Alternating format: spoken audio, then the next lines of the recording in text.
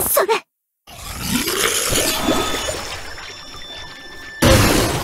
深き黒の森のダークエルフ、エレオノールと申します。お見知りおきを。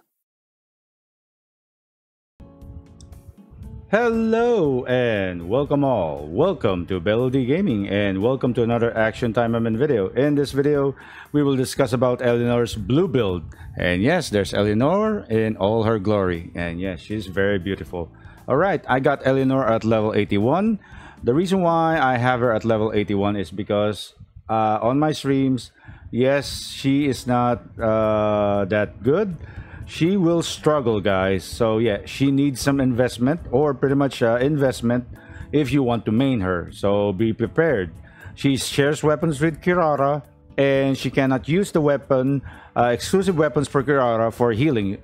Kirara has a weapon for healing, but she also does as well. The only problem, her weapon for healing is actually in her package. So yeah, you will need Demonites for this one to upgrade it to 5 out of 5. And if you don't, you can just enchant it plus 15 or how much you need. You can plus give it a plus. So yeah, that's how you need some investment on her.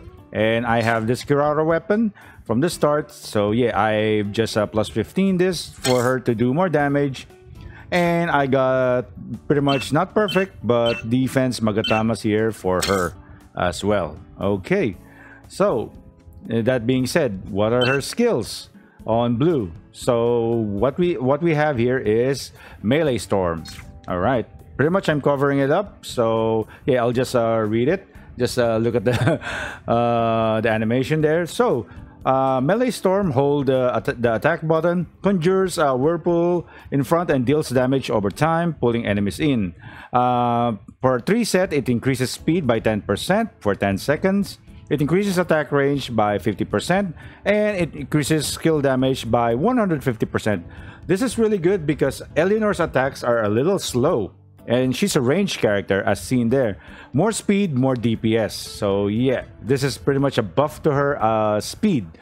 Eleanor will need speed for her attack. Next would be Aqua Curtain. Summons 5 spheres and revolve around the character. Ignores damage of all ranged attacks for 6 seconds. So basically ranged attack for 6 seconds. And it deals damage to enemies who touch it. So basically if you're near the enemy as seen there, yeah, the enemies will be damaged when the enemies are touched, but it's only for 6 seconds. I wish it was about 10 seconds, so it would be a little longer. So yeah, but overall, yeah, it's good. It's good. This is a good skill, and it actually increases the speed again for 20% for 10 seconds. So you will gain more speed, so more attack speed when you activate the skill. So this is good as well. Next would be Geyser Burst. So basically, it summons a water pillar and it performs a charge attack. After the pillar disappears, it leaves a current that pulls enemies in. So basically, it's like a melee storm, but it's more up close and personal because, yeah, she attacks and then boom, there's a water as seen in the animation, and then there's going to be a puddle, basically a current water that spins that will damage enemies over time. It increases the size of the current if you're going to set the blue on main. So yeah. But if you have green, it will knock up the enemy. And if you have red, it will increase the duration by 1 second as seen here. Alright. So yeah, that's a Geyser Burst. And my last one is Spirit Blast.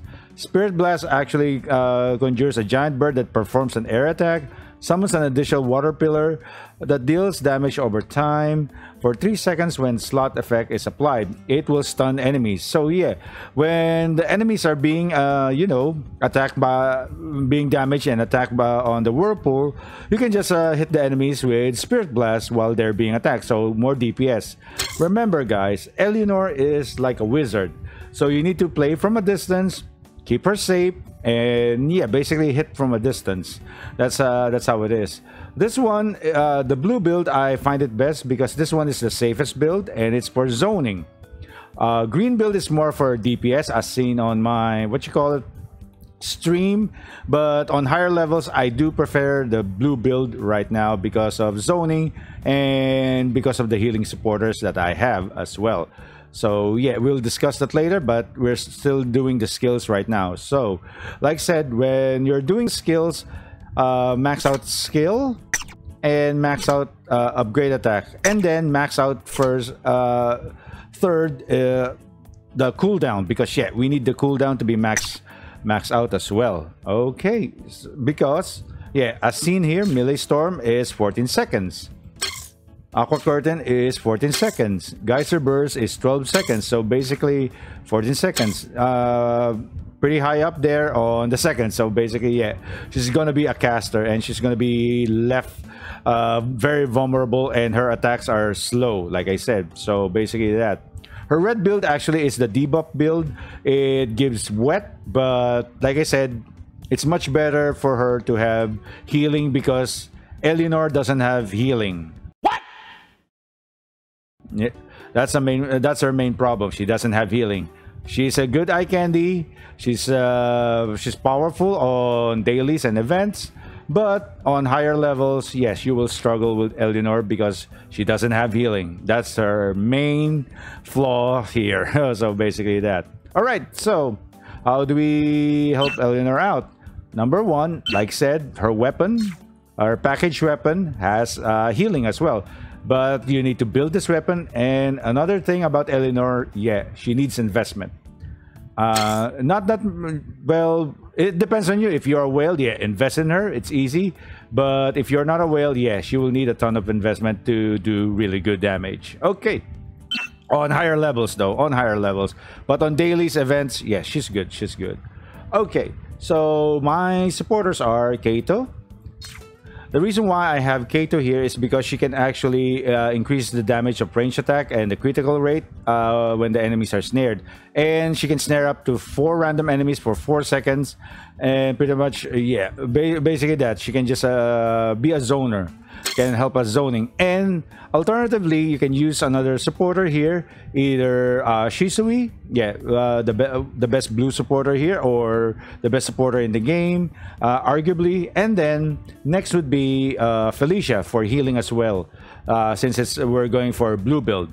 Next I have is Narita Akina, because she immediately restores 26% of lost HP for 5 seconds after getting hit. Reactivates after 15 seconds, which is good as well. And like said, Nanase Ayumu, I use her because she has a 5% chance to deal additional 200% damage when attacking an debuff enemy. And the whirlpools of what you call it, actually gives debuffs. So yeah, and this main supporter actually gives debuffs as well for snared enemies. So yeah, 200% damage, boom, dead. A dead enemy. Okay, and yeah, that's pretty much it on that one for Eleonor. So yeah, either go for Kato, Felicia, or if you have them. Remember, all these supporters I have here right now are free from the events. So yeah, if you're lucky to get one of them, try to use them on Eleonor. If not, just try to use the SR supporters. Even the R supporter, Jinyu Mitsui, will help you out because she actually recovers HP as long as your HP does not go down 50%. Okay, so let's go on to the gameplay. Alright, we are now on the gameplay section of Eleonor. Remember guys, to play her like a wizard. So yeah, keep your distance and pretty much that. Keep your distance and keep hitting enemies. Do DPS and basically that. Just zone enemies out. So yeah, like this. Zone them in. Then that's it. They're dead. And then Geyser Burst. Then when you shield, yeah, they can't hit you. Oh, they're coming in. Do the blast and yeah. Okay, boom. That's it. Just keep them distance. Keep them from a distance and then boom. That's how you do it. That's how you do it, guys. Keep them on a distance. Keep be on your toes. Always dodge and everything. Okay. All right. Let's help. Let's get out of here and oh, I got hit and they're dead. Thanks to Geyser Burst. All right. And that is it for the gameplay of Eleonor. Yeah, pretty powerful, guys. As you can see, yeah, 32 seconds. But like I said, you will need investment. I really suggest to all of you guys that max her out. Either if you really want to main her, either max her out at level 87 or at least level 81. She's gonna be like Asuka. She will need a little investment. Asuka's good now because if you actually got her limited weapon for healing, yeah, she's really good. Eleonor actually has a healing weapon, but yeah, you need to buy that healing weapon for her. So yeah, that will, if you're not a whale, you just buy stuff and you can't upgrade it. Yeah, it's not gonna be, you know, potent as a whale's weapon. It can you need to get it 5 out of 5 and, you know, basically maxed out. And pretty much that is it for Eleonor. So what are my final verdicts for her? So yeah, basically, yeah, lower A tier for me on Eleonor because she has no healing, but when you build her up, yeah, she does a ton of damage, really ton of damage. And yeah, she's an eye candy, she's beautiful, and she's done by Aoi Nagisa. And yeah, that's pretty much her selling point, her beauty and her unique gameplay, like a wizard, water wizard, basically. Okay, so we've reached the end of the video, guys. Alrighty, since this is the end of the video, member shoutouts here. T3, Crossover Gamer, and Chaos Tropic. Thank you very much for being members in my channel. You guys are awesome. Thank you for all the support as well to all my subscribers. Alrighty, guys, take care, stay safe, like and subscribe for more anime and gaming content. Bye-bye, guys. Eleonor, I love you. I love you. Yes. Yes. Oh, yes. Oh, yes, yes, yes.